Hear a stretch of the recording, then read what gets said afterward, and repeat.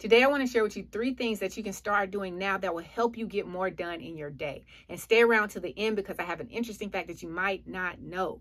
The first thing you want to start doing is waking up at least 1 hour earlier. And I know you may have a very busy schedule right now, but studies have proven that if you adopt a set sleep pattern, which means you go to sleep at the same time every night and you wake up at the same time every morning, even on the weekends when you're not going to work, you have a tendency to be more productive and have more energy. So the first thing you want to do is go to bed the same time every night at a decent time and set your alarm for an hour earlier, because especially if you live with other people, this 1 hour window of quiet time with no distractions will allow you to get maximum focus.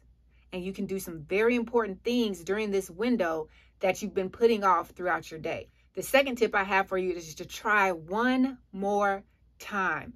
Frustration leads to failure. Remember that. Frustration leads to failure. When you get to doing something, maybe it's going after a goal or starting something new, and you get frustrated because you're not good at it yet, or you don't understand every aspect of it, or you're trying but it's not working, so you give up. When you give up and you stop, that's when you fail. You don't fail if you keep going. So if you can adopt the habit of when something doesn't go the way that you need it to go or wanted to go or expected it to go, you say, okay, I'm still going to try one more time.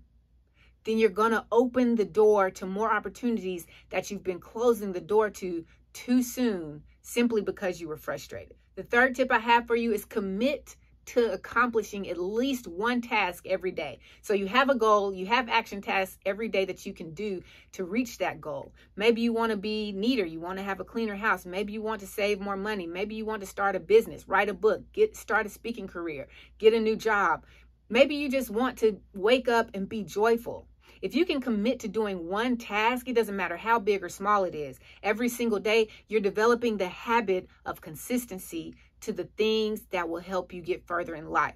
So if it's waking up, getting out of bed and making your bed, guess what? Adopting that habit of making your bed has you feeling accomplished already because you set in your mind a goal to do and you did it.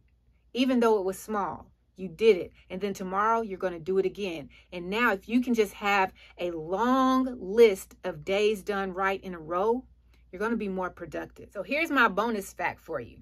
You have to adopt the 1% rule. And I'm not talking about 1% of the population does this and the other 99 doesn't. This is the 1% for you. If you can adopt the 1% habit in your life and realize that if I just do one thing right, if I give 1% more effort, if I give 1% more attention, if I give 1% more of myself, how much further can I be in the long run?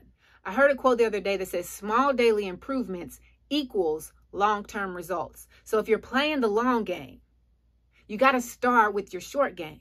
What can you give 1% more of yourself to that's going to get you closer to your goals and give you a more productive day? But you know what it is. Before you go, I need you to comment below, come through if you're thankful that God woke you up this morning, and stay tuned for more videos like this, because she gone.